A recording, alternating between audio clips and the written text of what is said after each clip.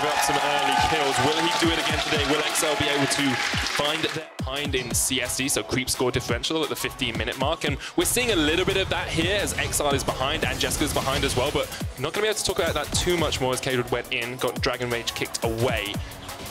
And I want to see how XL keep the gold even in this mid game and then make fights happen. Innocent going in with the invade.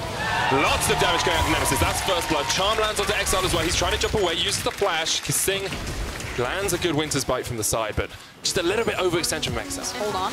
Speaking of expect. Yeah, Whippo pops the Ghost. Expect looking for the chase potential here. Steals away the ultimate. XL gets jumped on in the mid lane by Broxah. Great Sonic Wave from him. Lands straight onto XL. That's an easy enough kill. Good stuff from Fnatic, and Whippo actually managed to escape in the top lane as well. Look to secure it now. You can see Cadred on his way down. That Rift Herald isn't that low yet, but Kissing and Jessica have to worry about the fact that Nemesis is just going to get knocked up over the wall, and the chase is on.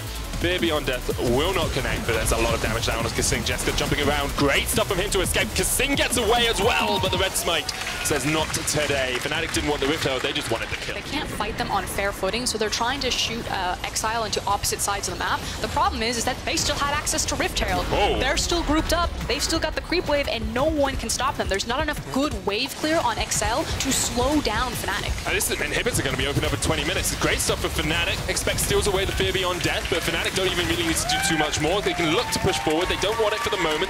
Don't need the inhibitor. It's going to come down to execution, and I would still say that Fnatic are better team fighters than what I've seen from XL. If we get to 4 items apiece, who scales? Oh my god. XL's dead. Reckless flashes forward for it. XL actually almost gets away, but Reckless gets the kill. That was great reactions from Hillisang. XL, last week you stole a Baron against Misfits. Can you do it again? It's on Expect, hasn't got the answer to his spellbook this time. Cadred can get into the pit, of course, dashing across the wall. 3,000 HP left on the Baron, 2,000 now. Fnatic waiting to secure it. They have the Lee Sin Sonic Wave kick. Yeah, Broxah just needs to go over this wall, kick him away, and then smite. Cadred kicked away, he smites it. That's how you do it, Broxah. Frost, have you got a monitor 5 seconds ahead or something? Because you predicted that perfect. Much cleaner, much stronger. Fnatic seem to be back in action and coming back fighting against XL. And this question is this dominant victory over XL enough for Fnatic fans to get excited about this team, enough for us to forgive them of their previous sins in earlier weeks, because they looked pretty hot today. They definitely did. Broxah gets the kick away. He's just trying to get the final fights off. The Nexus goes down. Fnatic with their second win as they fell XL here in week. Goes on a very early springboard and win in this initial. Oh, take a look at this. Perks and Mickey, they're running down Hilly. 100 HP, flash forward. First blood picked up by Perks and Mickey. They're not done just yet. Reckless has got 400 to burn through, and there's not enough damage to kill him. Up until that last wave, Nemesis was about 10 CS down. Hilly's going to get stunned up. He's got no flash available. There's an engage in the top lane. It is Broxah. Look at the knockup. Wonders flash to the carry far enough. And it is very clear who Berlin is cheering for. Fnatic pick up a better kill of the game. Hilly is going to concede his life. Not going to be able to do more than that. Another kill to G2 as well as a tower. Jankos is Ragnarocking now on top of Reckless's head. Flame Chompers will simply not be enough. And there's no Super Mega Death Rocket. Double kill for Perks. Reckless, that drops him down to 50% HP. For what it's worth, Frosk, I think Perks and Mickey have been throwing absolutely everything onto them the entire time. Here comes Broxah. This is the engage from Nemesis. Sonic Wave connects. Dragon Rage for the kick. Listen to that crowd.